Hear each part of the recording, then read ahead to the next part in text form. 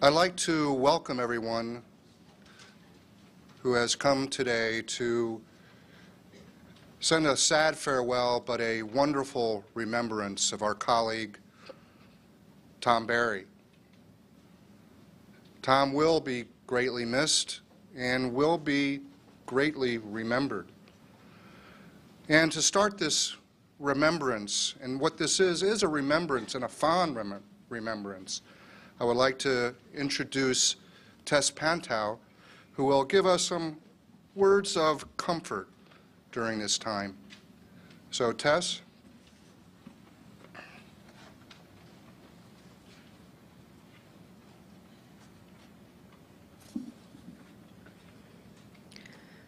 I don't believe in death, who comes in silent stealth. He robs us only of a breath, not of a lifetime's wealth. I don't believe the tomb imprisons us in earth. It's but another loving womb preparing our new birth. I do believe in life, empowered from above. Till freed from stress and worldly strife, we soar through realms above. I do believe that then, in joy that never ends, we'll meet all those we've loved again and celebrate our friends. We're gathered here today to honor the memory and celebrate the life of our dear friend and colleague, Tom Barry. May we all find comfort and peace as we share our fondest memories.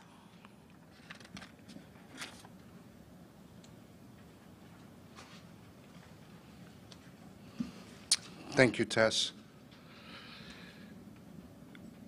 Many of you know Tom in many different situations, different histories and different paths that Tom has taken through his life. Many of you know Tom from his time working on the Hill. Tom was very proud of the 6 wins that he had working in Congress. He failed to always mention that one loss, but I think those who were friends with Tom understood that, you have to lose sometimes. But Tom joined NDI in around 2006 and worked first for a legend of NDI. I can only remember his first name, Nelson, because I can never really say his last. Nelson Lesky, who, from what I've heard, and I've only been with NDI for 3 years, was a legend of his own. And so Tom was successful in working with Nelson. And then as Nelson left, he had a new supervisor, Laura Jewett, and with that, new experiences by working in our field offices and working in Kyrgyzstan and Azerbaijan and Georgia. Then to come to the headquarters and working in our Asia region, where Tom started working in a lot of other countries. And I was looking and putting together of a list of countries that Tom visited. But I'm sure if anybody had visited Tom's house, you can see all the places that Tom has been. He's been in Nepal, Bangladesh, India, in a weird place that I don't think anybody in NDI has ever been before, or probably never will be again, Papua New Guinea. Also, the Philippines, Hong Kong, Georgia, Kyrgyzstan, Kazakhstan. That's not going to flow off my tongue. But Tom certainly made an impression wherever he went and collected things wherever he went. Tom was a Fordham University graduate, spoke fondly always of Fordham and his time there. But one of the most unique things that I got to know Tom was mysteries and thrillers. And Tom collected a mystery writer from the Netherlands in which he shared many different novels of this writer. And I became a fan of this writer. So Tom was an important element, an important part of NDI, and will be missed. And what I would like to do now is introduce a couple of people who would like to acknowledge and remember Tom in their own words. And first, I would like to introduce James Bombard, who has come to represent Representative Mrazek for Tom's period of time working on the Hill. So thank you, James. Thank you. Well, in addition to representing Bob Mrazek, Tom was an old friend of mine. I first met him when he started to run Bob's campaign in 1982. And as a lobbyist for the state of New York and education and the veterans, I would come to Washington a lot, and I would always look up Tom, and we would always find our way to the Hawk and the Dove or the Bull Feathers. And there was a guy named Chris Matthews who was with Tip O'Neill's AA, who's gone on to bigger and better things, but he would be there tipping it with us. The Irish blood runs deep, you know. But Bob is very sorry that he can't be here. He's not feeling well. He's got something that's sapping his energy, and he's not sure what it is. And he was very upset that he couldn't make the trip. And he lives in Ithaca, New York now, up by Cornell. So he called me and said, I have a letter I'd like you to read. And so I agreed. I used to get these calls from Bob and Tom saying, hey, I live on Long Island, so it was his district. He'd say, could you make this presentation for us? And I said, well, give me something to go with. They'd give me two notes and say, you can do it. But he was a great guy, Tom. This is a memory to Tom Barry by Bob Mrazek. I regret that I can't be with you today to personally share my memories of Tom with family and friends. I first met Tom in the 1970s when I was incarcerated in the Suffolk County Legislature. He wasn't in the jail. And he was a skinny young Irish revolutionary with shoulder-length hair. He was very idealistic and very serious. He told me that he wanted to pursue a career in politics. As the years passed, he learned the art of politics very carefully and very well. When I decided to run for Congress in 1982, Tom was my first choice to run the campaign. By then, he had a good job in Washington. I believe he was working for Jerry Ambrose, who was a congressman from the island at the time. But he gave it up to come back and help me. When we won, I asked him to become my chief of staff. At the start, I think he was the youngest AA administrative assistant in the House, but he was one of the best and an essential part of everything good that we accomplished. I'm proud that under his leadership, we had the same senior staff at the end of 10 years that we started with. Tom knew how to get people to work together as a team. I was never quite sure it made him happy.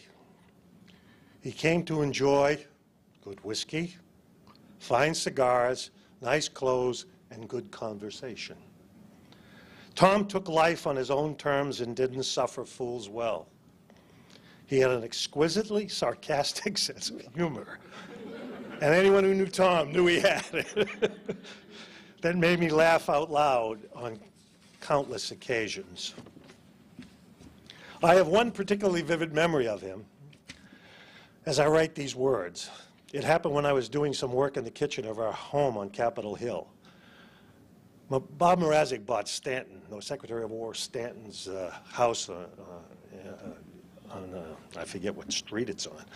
But it was a big old Civil War mansion, and Bob was, thought he could redo it. But I think he finally gave up the ghost. But it happened when I was doing some work in the kitchen of our home on Capitol Hill. It was lunchtime, and Tom had walked over from the house to discuss something that was pending in the office. He was wearing a navy blue pinstripe suit and looked like Cary Grant. He enjoyed dressing well. He was smoking one of his favorite cigars. I was trying to show my prowess as an electrician and had removed a live junction box from the ceiling that was at the end of a long length of steel cable. I had a plasterer there who was going to patch the area of the ceiling where I had made a big hole. I was holding the junction box in my hand when it somehow shorted. As I received the shock, I hurled it away, and it flew straight into a plastic tray full of white plaster dust that had just been mixed A moment later, Tom was covered from head to foot in white plaster dust, the cigar still sticking out of his mouth, as he stood there speechless. When my wife, Kathy, began to laugh, and it was impossible not to, he gave me a totally withering glare of disdain.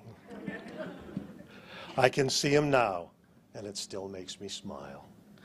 I will always miss him, and the news of his death at such a young age was hard to take. May you rest in peace, my friend. Thank you very much.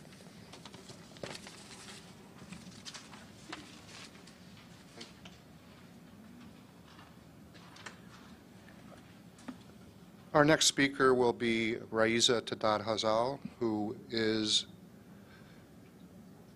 together, okay. Raisa and Laura Jewett both worked closely with Tom.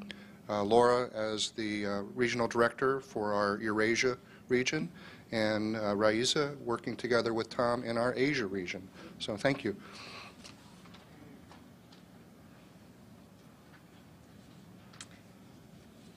When the news about Tom's death got out, we received dozens and dozens of messages from Tom's admirers around the world.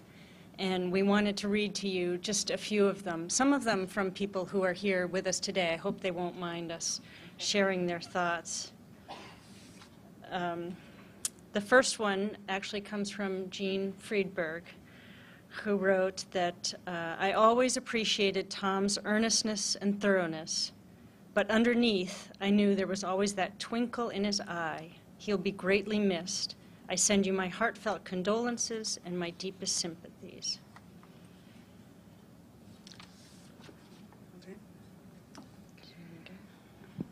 From our former colleagues in Hong Kong, where Tom had traveled and worked with some of our teams there to do some program assessments, we received some messages from Belinda Winterbourne.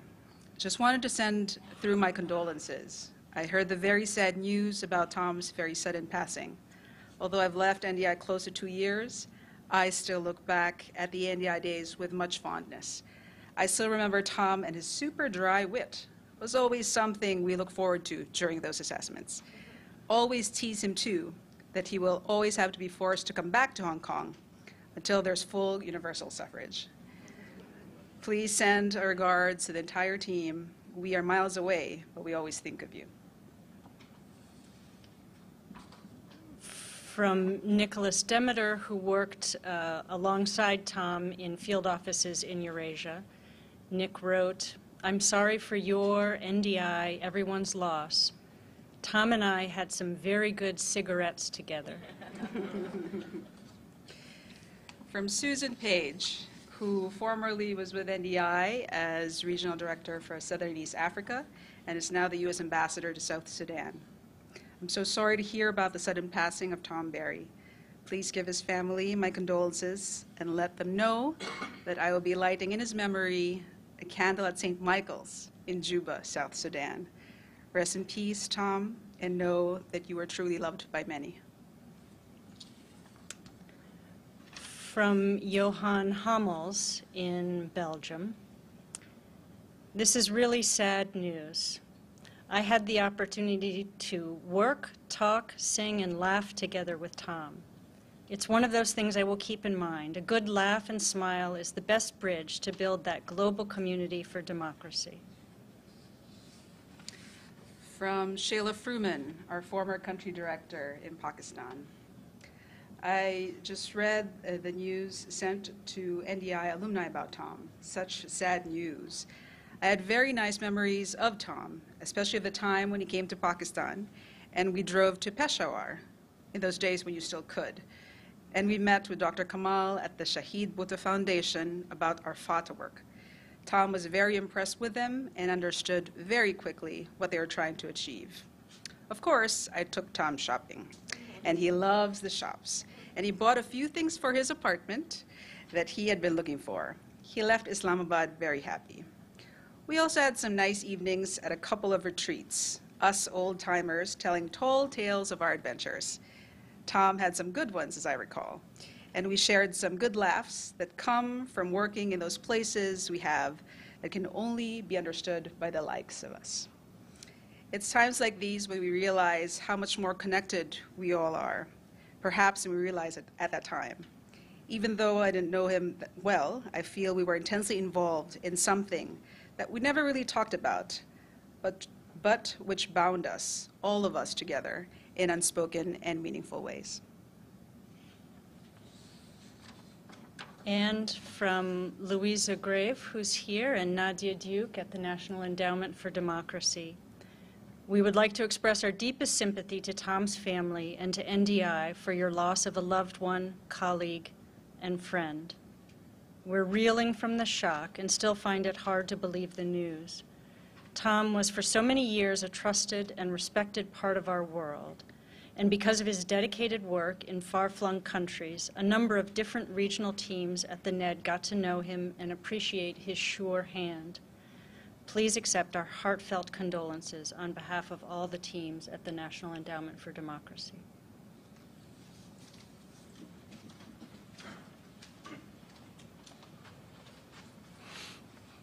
Thank you, Raisa and Laura. I would like to introduce Fred Summers. Fred is a long-time friend of Tom and would like to say a reflection poem. Thank you, John. I appreciate you not describing me as an old friend of Tom's. But good afternoon, everyone. I am Fred Summers. Thanks to all of you for coming today to help George and Carolyn and all of Tom's friends and colleagues in this celebration of his life and this remembrance of his special place in our lives. George and Carolyn had asked that I do a reflective poem, but as I want to do, I'm going to depart from the script a little bit, and thought what I would do is share a few thoughts that my wife Jeanette, who's with me today, and I have about Tom and our long-standing friendship with him. Tom Barry was my dear friend, our dear friend, for over 30 years. I was originally introduced to Tom, fittingly for two Irishmen, at a bar. We met at the bar at the National Democratic Club, where we ultimately spent many hours over the years critiquing the shortcomings of America's political class and coming up with elegant solutions to all the world's problems. I think Tom and I hit it off and became fast friends for many reasons. We shared a lot of things in common. Our Irish heritage, we were both active in politics in college. We both began our early careers working on Capitol Hill for members of Congress, and we both managed political campaigns. And at the end of the day, I think one of the important things that connected us was a common view that politics and public service were noble and important pursuits that provide people with the opportunity to make a difference. Even a couple of guys like us from modest circumstances who never dreamed that one day we'd be up working in Washington, D.C. We had many special times together over the years, too numerous to mention them all, and some of them shouldn't be mentioned. Tom was the enthusiastic host of my bachelor party before I was married, most memories of which thankfully escape me at the moment. We enjoyed attending political events together, particularly Democratic National Conventions, and the 1992 convention in New York, which nominated Bill Clinton and Al Gore, where we were bunkmates at the Waldorf Astoria, and Tom showed me the meaning of the phrase, "the city never sleeps," is a particularly memorable one for me. Many camping and fishing trips over the years. Fishing, as you may know, was an avocation for Tom, and there were many fun and eventful trips to the mountains of Virginia and West Virginia, sitting around the campfire, sharing food and good conversation, and wading into rivers and streams, pursuing those elusive fish. Jeanette and I moved back into the district a couple of years ago after being temporarily displaced to the suburbs for 25 years, and Tom took it upon himself to be our real estate scout as we were looking for a house. He made sure we knew the ins and outs of all the neighborhoods in the city and of course strongly encouraged us to settle on Capitol Hill where he lived, counseling us on where we should look and sending us links to new homes that had recently come on the market. When we finally settled on a house on the Hill, Tom became our personal welcome wagon, letting us know the best DMV offices to get our licenses and car registration, the best neighborhood blogs to monitor, and good restaurants and watering holes on Barracks Row and at Eastern Market. And of course, his commentary in introducing us to the politics of the district and the D.C. City Council was priceless, as you can imagine. The house we ended up in was 7 blocks from Tom's house, so we were neighbors and frequent visitors to each other's homes over the past couple of years.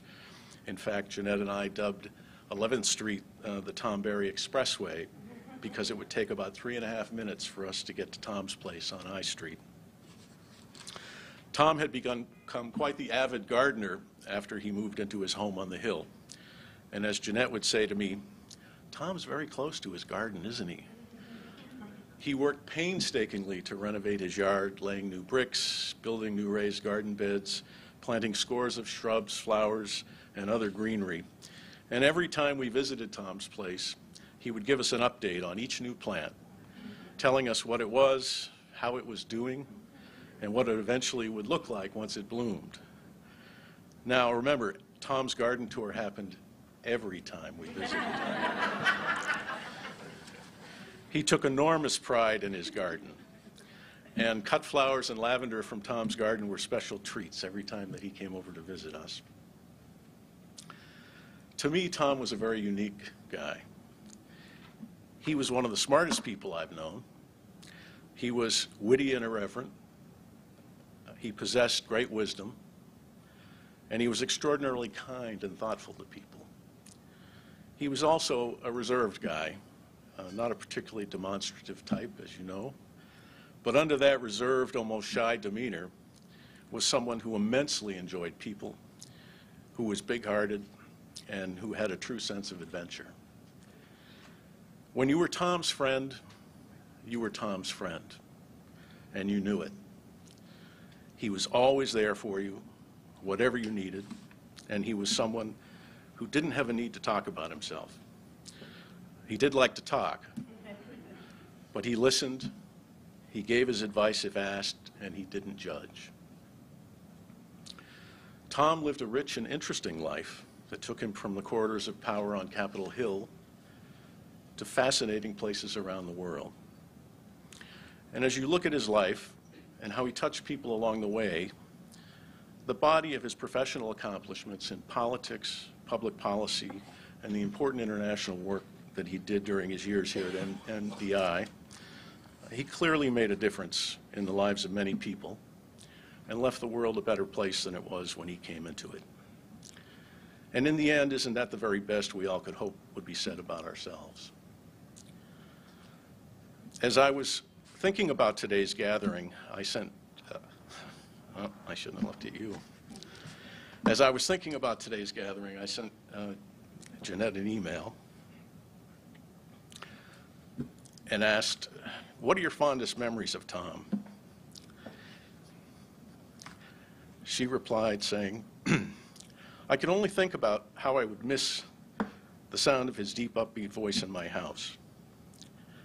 When Tom was in the house, we knew Tom was in the house. We loved it. We had so many wonderful times together, sharing the latest news and making dinner together. We'd talk about everything under the sun, from politics to roof repair. Our times with Tom were effortless and fulfilling.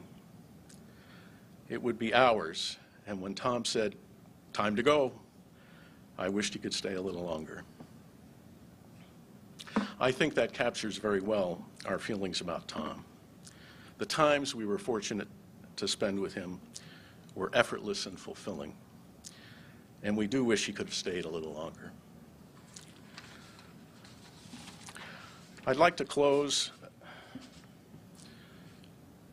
by borrowing from the movie Waking Ned Devine, which some of you may be familiar with, and adapt some lyrics from the song Lux Eterna, My Eternal Friend. Tom Barry was my great friend. but I don't ever remember telling him that.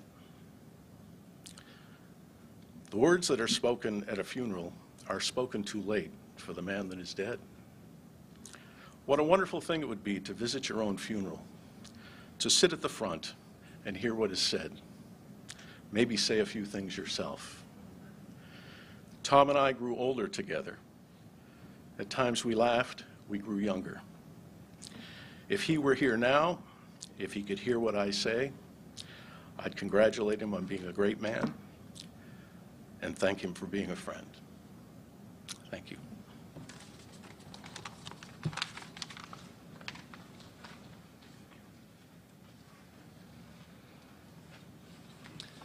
Thank you very much, Fred. That was wonderful.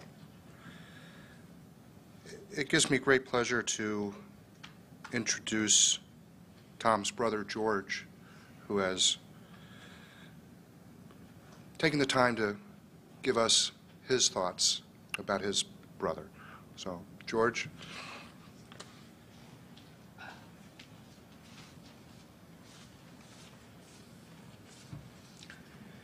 That was a tough act to follow.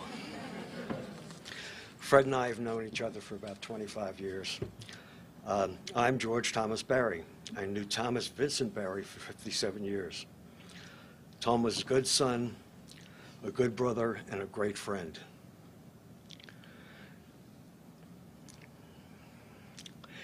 He started in grassroots Democratic policy in high school. He then worked for 3 congressmen before coming to NDI. He represented NDI for 15 years. Most people don't know that Tom was a camper and a regular fisherman for decades. He was going camping when he tragically passed away. He will always be remembered fondly and missed always. And I have to say, he was my best man too, and I'll definitely forget about that party.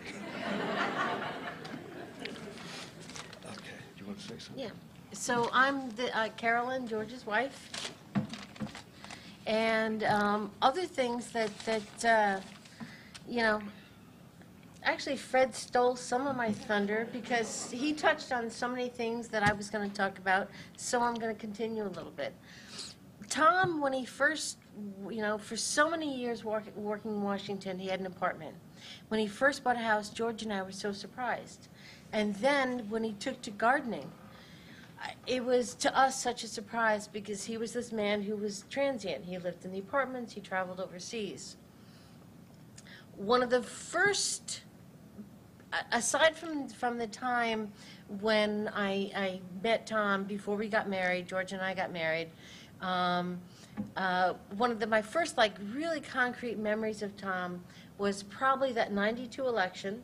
And after the debates, though, it was before the election, after the debates, he called me and he wanted to speak to me, not George. What did you think of the debates? And I said, well, Tom, I said, I'm not that political. I don't really have much interest in politics. I'm sorry, but I don't. And he said, that's exactly why I'm calling you. What did you think of the debates? So we had this long talk about what I thought of the debates. And I came away from that thinking, all right, I probably failed, but that's okay. Later on in times when Tom had the garden, he would call me to talk about his special plants, the fertilizers, because I grow orchids, the fertilizers that I would use, and grow lights and all the rest of it. So I have so many memories of Tom. People have also talked about Tom, about his particularness. And I have a sense that the first time we visited his first apartment and we brought our dog, I sort of think he cringed. He liked the dog, and he was always, and the dog was always welcome, but he always cringed. Years later, when we brought that dog and the second dog, he threw up his hands. And when he would visit our house, and we had the 2 dogs and the 2 cats, and if he left the guest room open, and he would find the cats curled up on his clothes or in his suitcase, he would just say, "All right, you got a lint brush, probably." So Tom was so particular, but he did so love the animals, our dogs, our cats. I know he shared bird pictures from his garden with so many here at NDI, and I know he shared so much about his garden with people here at NDI.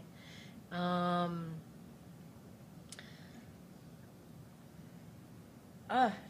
wanted to get back to something else. There was something, well, at any rate, it's so, coming back to Washington yesterday, I can't imagine ever coming back again without thinking with Tom. In the early years, he took us in private tours of the Capitol. We have sat in the speaker's seat. We have seen so much of Washington that very few people who live and work here will ever see. I'll never be able to come back differently and see it without Tom there. Thank you for all being here. I obviously have lost my brother, but we actually feel now that we're a member of NDI's family. Everybody has been so good to us. It's incredible. John Palian has been with us even actually before anybody knew that my brother had passed away. Tess Pantrell is the daughter my mother never had, and the sister I always wanted. I will always feel that way. Thank you.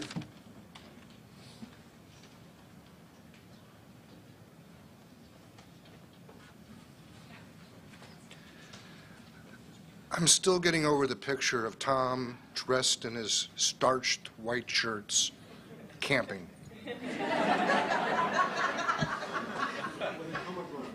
Right, there's a dichotomy there, but that is really reflective of Tom. I'm sure. I mean, it must have been, yes, I can imagine. I would like to take this time to introduce first Ken Wallach, president of NDI. Ken has known Tom's entire career here at NDI, and will offer his reflections.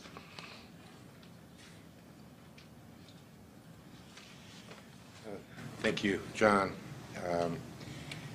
George, and Carolyn. I first would like to read a note that Secretary Madeleine Albright, NDI's chairman, wrote, and it's on his way to you and to your brother Christopher.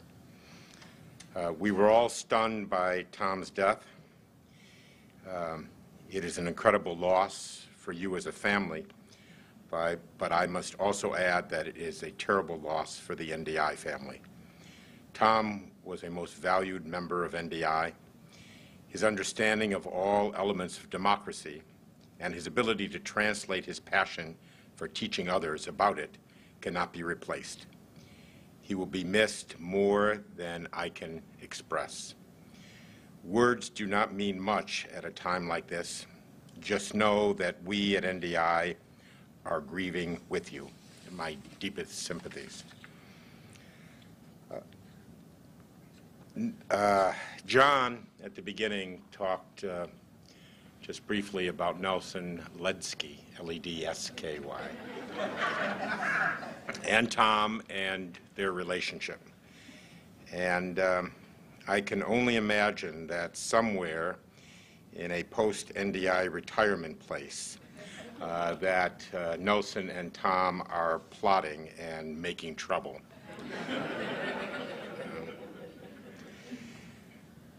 During his 15 years at NDI, Tom's work, like few others here, spanned countries, regions, and programs.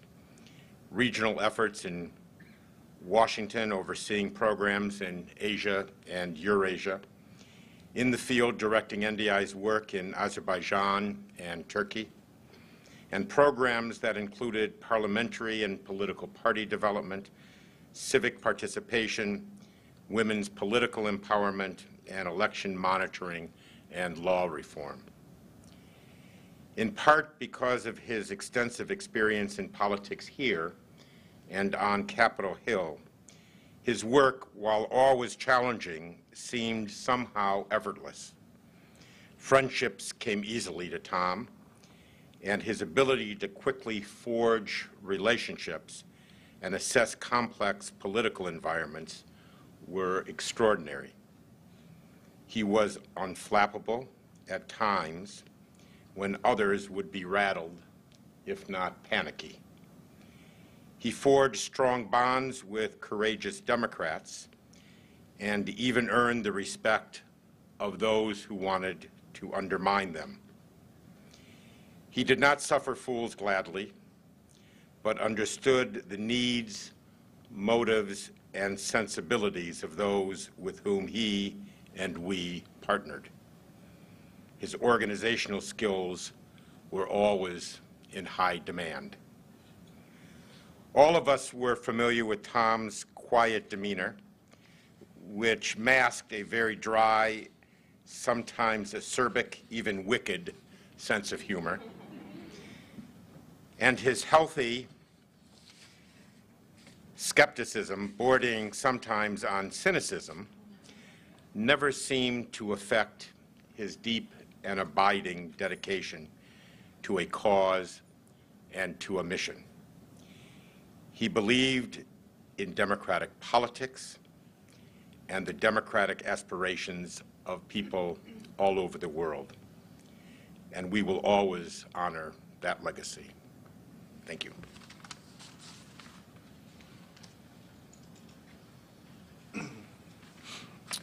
Thank you very much, Ken. I'd like to now introduce Peter Manicus.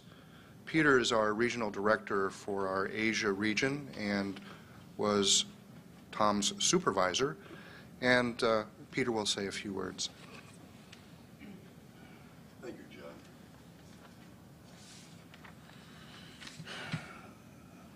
Although it's been almost 2 years, 2 months since Tom passed away, when I come in each morning, I still expect to see him at his desk.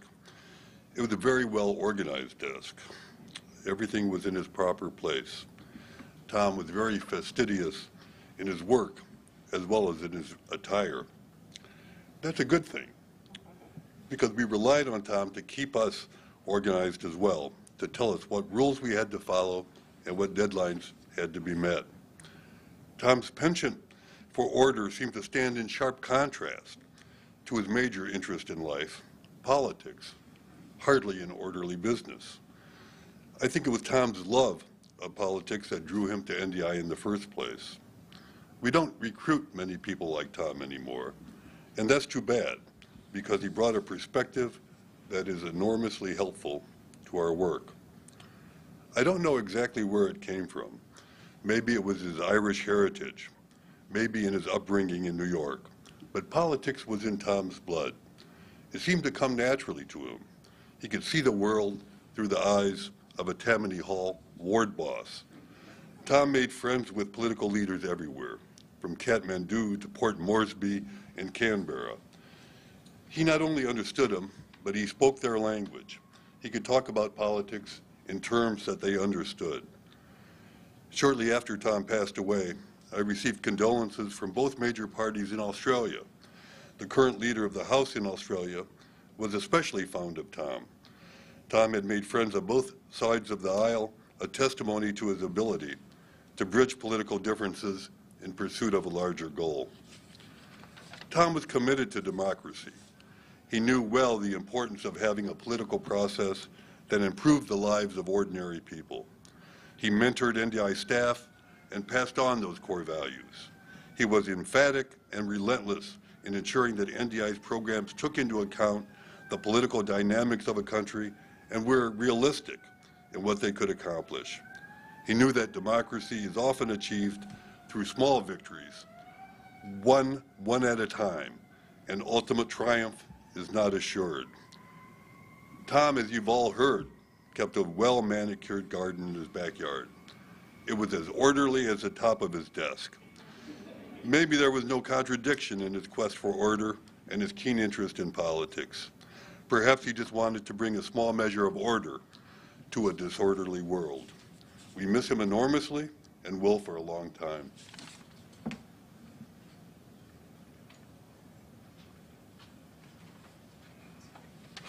Thank you, Peter.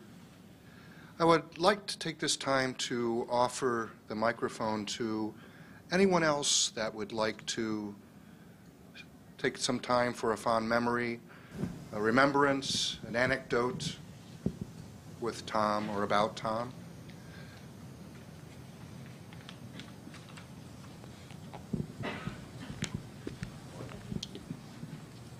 Can I go up there?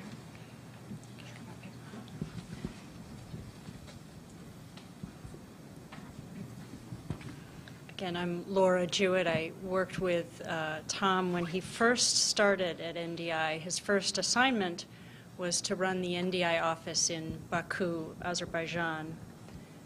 Then, as now, the challenge in Azerbaijan was to build two mutually exclusive sets of relationships, one with civil society and the political opposition, and the other with the government. In the almost 20 years of NDI programs in Azerbaijan, only one person has succeeded in finding that balance, and it was Tom. He was a great political analyst, and he sent in really meaty field reports full of all kinds of hard-nosed assessments about who was doing what to whom. I pulled up, as I mentioned, some of his old reports recently. And was impressed all over again with the sophistication of his insights and analysis. Not every political practitioner is also a good observer and writer, but Tom had that gift. Importantly, sprinkled into these reports would sometimes be glimpses of a schmoozier, lighter side of Tom. For example, there were the periodic billiards games that he had with Siyavush Nauruzov, a ruling party MP, and of course a legendary boar hunting excursion with, I'm pretty sure, the presidential legal advisor, Shaheen Aliyev, all of course in the name of furthering NDI's relationships. There's some debate now about whether any boar were actually shot on that trip, much less consumed, but we do know that special tomatoes were procured to round out the recipe in case a boar was caught. And I could swear that there's a picture somewhere of that boar hunting. You have it? Oh, that's great. Please do. I would love to see that picture. When I visit Azerbaijan now, people still ask me about Tom, government officials and NGO leaders alike. He is remembered with equal parts respect and fondness. Tom went on to run an NDI office in Turkey, and he did a great job there. But Turkey, then as now, was a big place where NDI was less of a sensation. Azerbaijan was more compact and also more rough and tumble. And I've always had the sense that Tom was most in his element when he was in Azerbaijan, where what he said and did really mattered. I believe those 2 years were a real high point for him. Tom, as others have said, had a stoic exterior.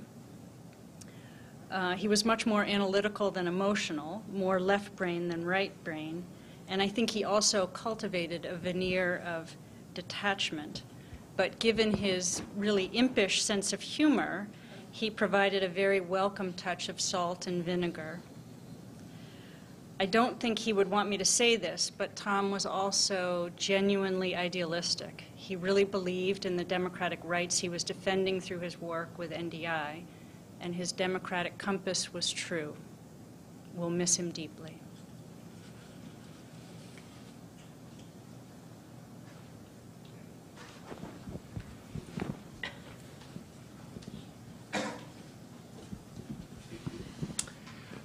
My name is Steve Hirsch, and I knew Tom for many, many, many years. Tom also masterminded my bachelor party. And let me just leave it at that. You guys know what I'm saying here? I will say this. I think that Tom would have preferred the bachelor party to have occurred in about 1963 on 9th Street with champagne and the kind of cocktails that we don't have anymore. But he really did his best. And I'll leave it at that. I knew Tom both as a drinking buddy and as a colleague, and I'm a journalist, and as a fellow political guy. And I think I knew him in more ways than a lot of people did, and he really was a great friend. He was a great political mind. We agreed on almost everything. I think the only time we ever disagreed on anything political was on the success of reform efforts in Burma, which even in this group, I mean, there's probably only 2 people in here who care about that. Anyway, there are lots of stories about Tom I could tell, but the one that I told earlier this evening that I want to tell now, I went to Azerbaijan, and Tom was in many places besides Azerbaijan. That wasn't his whole career. But I went to Azerbaijan as a reporter after Tom had been there, and I went there to do a story, a newspaper story on legislative elections there. Tom called ahead, or telegrammed, or whatever he did in those days, and every time I walked into an office, either people knew that I was Tom Barry's friend, or if I happened to mention it, they'd say, well, have you ever been to Azerbaijan before? I'd say, well, I know Tom Barry. And I'd say, oh, well, sit down and have a cup of coffee. And they would be immediately forthcoming with information on the basis that I was Tom's friend. Tom arrived a couple of days after I did, and you would think Bill Clinton had walked in the room. I mean, people were coming up and shaking his hand and throwing their hat, and he was doing the same. He really knew what he was doing. He understood Azerbaijan politics better than anybody who I knew at the time. And this was mirrored in his understanding of American politics, because I, like all of us, talked to him about it forever. He and I then spent a Saturday night in Baku, which also need not be gone into too much detail here, except it was a lot of fun. He knew everybody there, too. He really, to me, he really is one of my closest friends. And my heart stopped a little when I came in here today and saw the picture of him. He was a good guy. He was very funny. He was very private. I don't think Tom had many friends, but if you were one of his friends, you knew it. He didn't suffer fools gladly. Even though he liked mysteries, if you heard him talk about John le Carré after he decided that le Carré had gone south, you know he didn't suffer John le Carré much either. He really was a good guy. I don't think he'd be comfortable here with us saying all this, but I just want to say he was a very close friend of mine. He was a colleague, and I really will miss him a lot, and I think I speak for my wife Betty and me in that.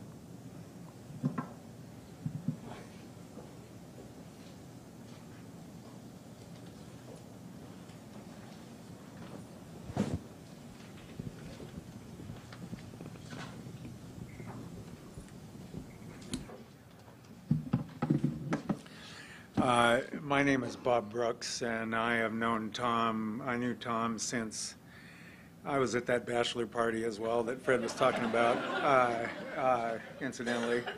I knew Tom. I met Tom in 1981. I had come to Capitol Hill about 5 years before that, and he was down here. He was down here raising money or something for Bob Mrazek's first campaign, and I came across in my button collection this button that he gave me back in 1981, leading Long Island forward, Mrazek, okay, from the '82 campaign when he beat a fellow named John Laboutier. And then Tom moved down here and went to work for Bob Mrazek, and it's been mentioned the work he did there. But what I noticed about him right away in his job was that he was the consummate professional, and I had been a chief of staff, and he and I were totally different. I'm from Seattle, Washington, okay, and he's from New York City, or Long Island, and we obviously had a different outlook on political life and how things got done. But I noticed that he had that rare and unique and almost exclusively unique ability that all of us that were chiefs of staff, especially or AAs as we call them in those days, to newer members of Congress aspired to, and that was to understand both the policy side of all the issues and to understand the political side of what's going on in the district and how you balance these issues with getting your boss reelected. And nobody understood that as well as Tom. And I have yet to this day, and I have owned an advocacy company in this town for 32 years now, to see somebody that was as good a chief of staff as him. He was literally the best when he worked for Bob Mrazek. And believe me, there were people who came running to him day and night with problems. I remember when the F-14s were trying to keep them at Grumman on Long Island. And we used to come to him, and we worked for a client in there. We worked for Suffolk County, in fact. And I can remember running into his office, running over there at 8:45 in the morning to get his attention on something, some rumor we had heard or something, you know, how those things go. But he was also a very close family friend. The camping trips, George and Carolyn, I remember well. He taught my son, along with Fred and George, how to hunt snipe. And my son is 30 years old and lives in Charlotte now, but he was very young. But when I called him up a couple of weeks ago and told him he was, Jeanette happens to be his godmother as well, but he was just devastated. I mean, he could not believe it, and he sends his regards and his love to you, George and Carolyn and everybody. Finally, last but not least, and you know, when he left the Hill and came down here, and everybody knows how it is in this town, where you kind of get out of your orbit. Unfortunately, you don't keep as close to people, even though they're in the same city. You don't keep as close to people as you would like to, and especially when they're globetrotting around the world doing stuff. It's hard to keep in touch with them. Thanks. But he did turn me on to the country of Costa Rica. In 1994, which has become my second home, okay, but my first trip was there in 1994 with Tom and with a couple of other people who are in this photo from, unsurprisingly, a bar in San Jose, Costa Rica. Tom on the left, me on the right, and a couple of other naysayers, ne'er-do-wells in the middle. But I'm just going to pass this picture around so everybody can look at it. It's on the wall of my office, actually. And I wanted to share that with everyone. And, you know, I will really miss Tom. Tom was the kind of guy where 6 or 7 or 8 people, if you asked him, well, yeah, who's your best friend? Well, Tom Barry, you know, but he would never tell you who his best friend was. But he had, if you were his friend, as someone mentioned, you were his friend. And I had the honor of being his friend for many years, and I will miss him greatly. Thank you very much.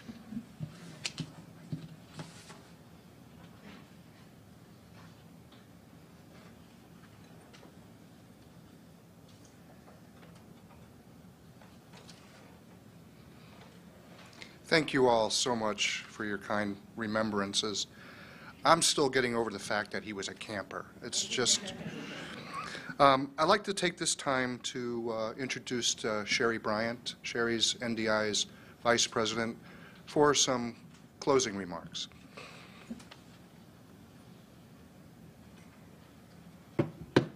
Thanks, John.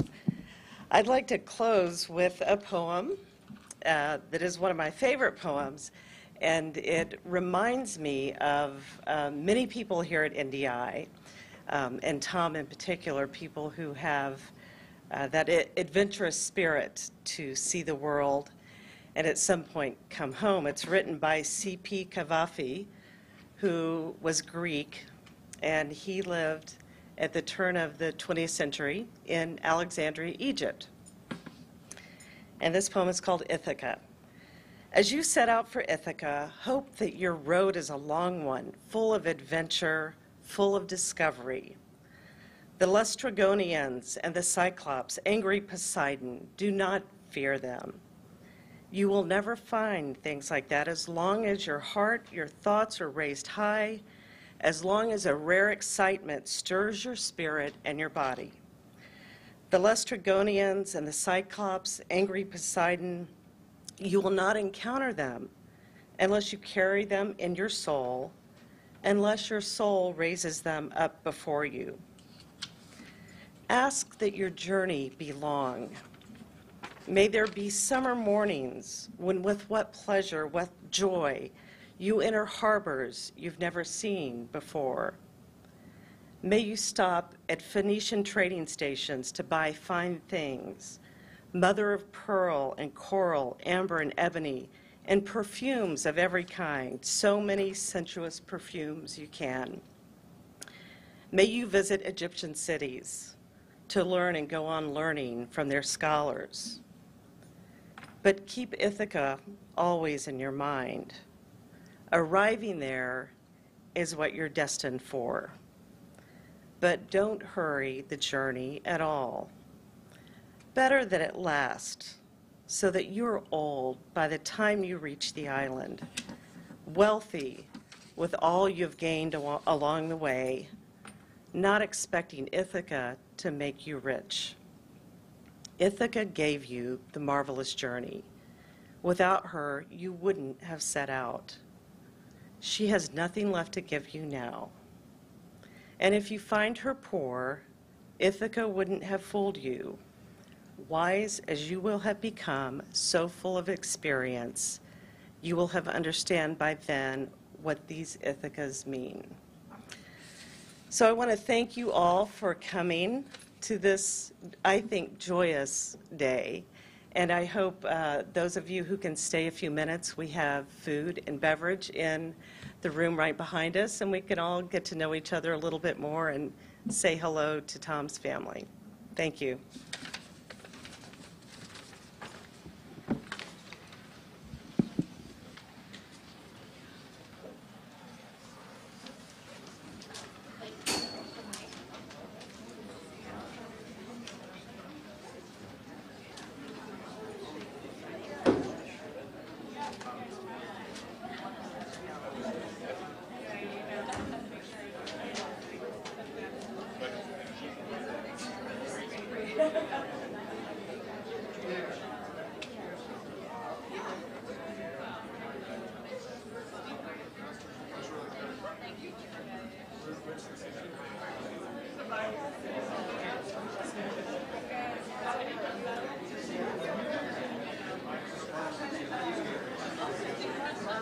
Thank you.